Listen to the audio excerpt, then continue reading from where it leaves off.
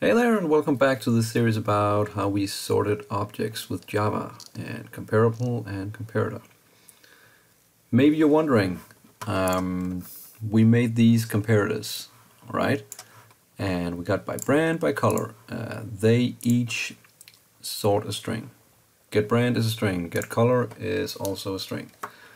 But what about if we wanted to sort the top speed? This is an integer. Could we do this? And yeah, we can do that, of course. But let's first try to create a new comparator.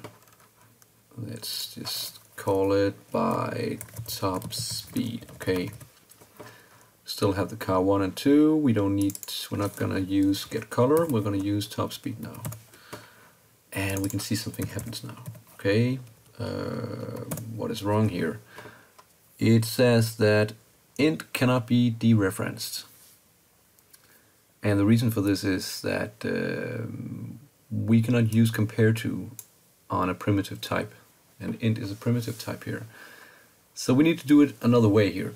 And in order to make this work, I need to explain a little bit about how this CompareTo function actually works.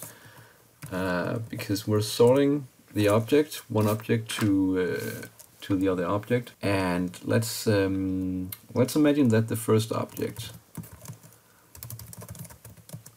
is smaller than the second.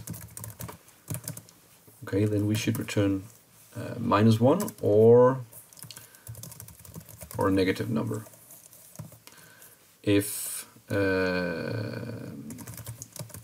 they are equal, so I mean equal top speed there, we should return 0. Okay, first object is larger than second. Okay, we return 1 or a positive number. Okay, so this is how the CompareTo function works. Okay, so if we should implement this, we need to take a look at the top speed, how they relate to each other. So one way of doing this would be that we could actually extend our Lambda expression here,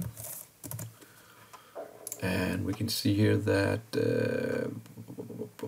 yeah, bad return type, we need to return it, of course, and it's still angry with us because we have this int cannot be dereferenced. Okay, so the first thing here, if we should really be explicit about this, describe it in detail, if we take the first case, if the first object is smaller than the second, okay? So we have car 1, get top speed. If get top speed is smaller than the top speed of car 2, then we return -1, right? Else if, let's imagine that car 1 is larger than car 2, get top speed. We return a positive number, 1. If that is not the case, then they must be equal. If they are not smaller and larger, it must be equal. So we return 0 instead. So this is basically what our function should do here.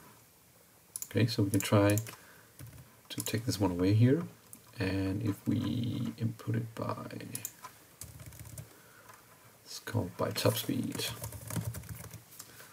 Let's have a look at how this will work out, if it's gonna explode or not.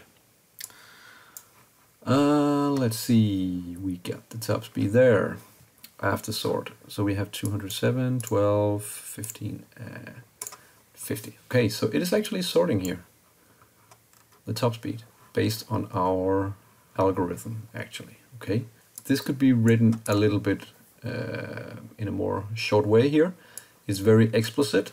We can see that it works, but we could actually write this as return car 1 get top speed minus car 2 get top speed.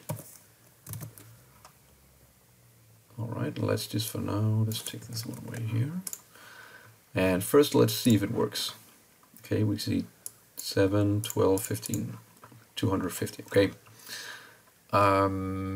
Why does it work? Actually, because I told you that we should return -1 and 1 and 0, or negative or positive. Okay, so this one will give us, let's say that the car 1's top speed is the largest one.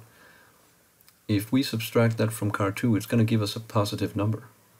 So it will work with this statement here.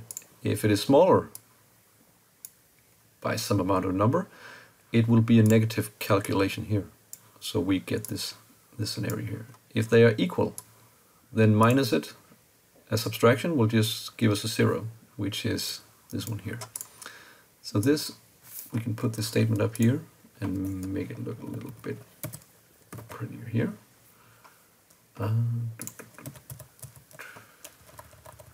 There.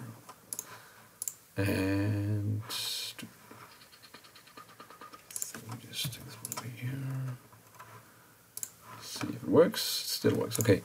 So this is the descriptive part. Works the same way as this shorthanded lambda expression. Okay.